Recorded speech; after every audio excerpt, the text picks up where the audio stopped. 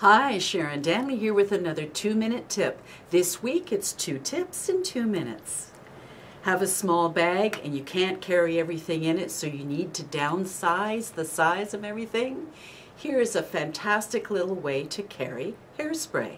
What is it? It's simply a perfume atomizer. I just take off the bottom, unscrew, and fill with hairspray so that I can get probably 3 or 4 uses out of this little atomizer for hairspray when I'm on the go doing whatever it is I do.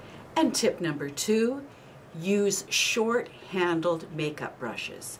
Long handles are fine when you're working on someone else or when you don't need a magnifying mirror. But those of us that are 45 plus, chances are we do need some magnification.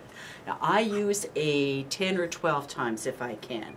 So when I'm doing my makeup, if my handle is too long, it gets in the way. I can't get it close enough. But when I have a short brush like this, I can do what I need to do, and I can hold the mirror as close as I need to hold it, and no problem with the handle banging into the mirror. So there you have it, 2 very simple tips: an atomizer for purse-size hairspray and short-handled makeup brushes for easy application when you're using a magnifying mirror.